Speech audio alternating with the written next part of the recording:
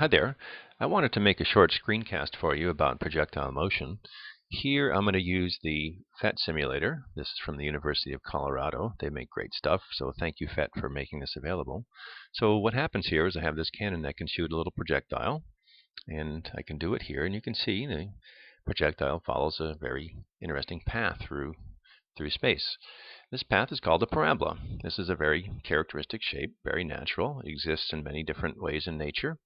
And a projectile is one of them. Now we're ignoring air resistance here, and it's common to just ignore that when we're first learning about it. It makes things a little bit easier for us. But you've probably seen this shape in math. This is actually an upside down parabola, but it's still a parabola. And it consists of two different motions. One is a horizontal motion, and the other is a vertical motion. So this projectile is moving both horizontally and vertically at the same time, and both those motions are independent. They have nothing to do with each other. The horizontal motion is a constant motion, or at a constant velocity, because there are no forces acting on it. It has inertia, and it just keeps on doing what it's doing, just keeps on going at a constant speed. Vertically, however, we have the acceleration of gravity, and that causes the projectile to accelerate. And if I fire straight up, I can see something like that. We fire it up here at a very steep angle. You can see it come up, slow down, pick up speed. Okay, so we can see that the bullet, in this case the projectile, accelerates in the vertical direction.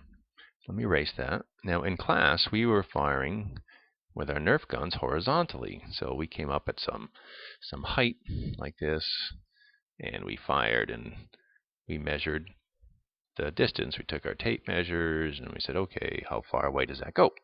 And we did that for different heights. So here would be maybe a different height. Okay, so it's going a little shorter and a little shorter still. Well, here we have a parabola. This is just a half a parabola. So we start up here. The other half is over here. It's just that it really doesn't exist. It happens mathematically in time before we shot the bullet. So, but this is still a parabola. It still consists of a horizontal motion, which is constant speed, constant velocity, and a vertical motion, which is accelerated. Okay, that's what I wanted to remind you about projectile motion. Thanks. See ya.